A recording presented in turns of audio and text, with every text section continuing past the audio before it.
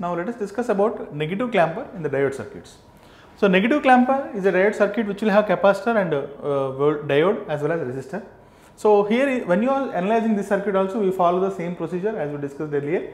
So the first step when you are analyzing the clamper circuit is, so we have to see what the maximum voltage the capacitor is going to charge.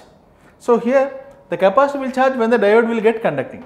So here the diode will conduct, so as per the polarity, here the positive is connected to the source here, signal source. So when you get positive peak, then the diode will conduct. So during the positive half the diode will conduct and capacitor will charge it to the maximum value of it.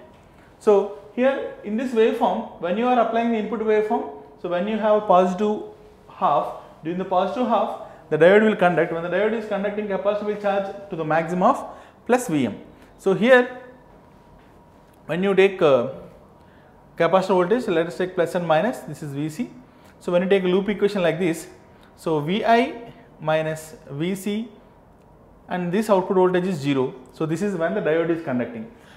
So when the diode is conducting, this is the output waveform. So here Vc is equal to Va. So that is the maximum value you have to write. So the peak value, or else you have to write the peak value of this one, Va peak. So at this point the Vi peak is for positive half, this is plus Vm. So capacitor will charge it to the plus Vm in this case. Now capacitor is stored plus Vm here. Now so when you have plus Vm at this point, the diode will be in the reverse bias case because of this negative, diode will be in reverse bias.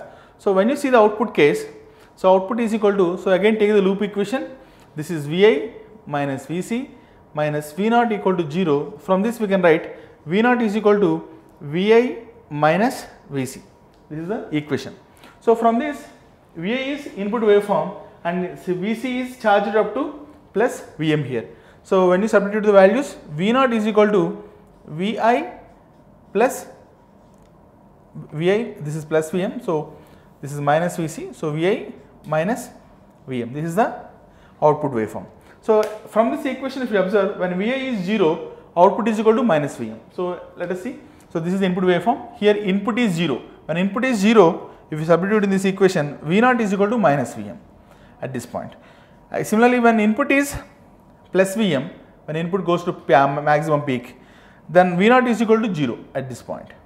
When input is minus Vm, negative peak, then this is minus Vm as well as minus Vm, it will go to minus 2 Vm. If you take this voltage as minus 2 Vm, so this waveform will be like this. Again it will reach here, it will continue in this way.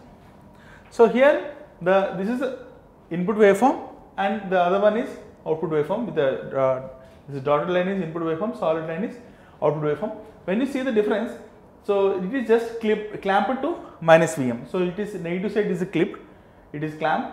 So we call it as negative clamper circuit. So in the analysis of clamper circuits, always we follow these steps only. First see when the diode is conducting, then find the peak value at which the capacitor will charge.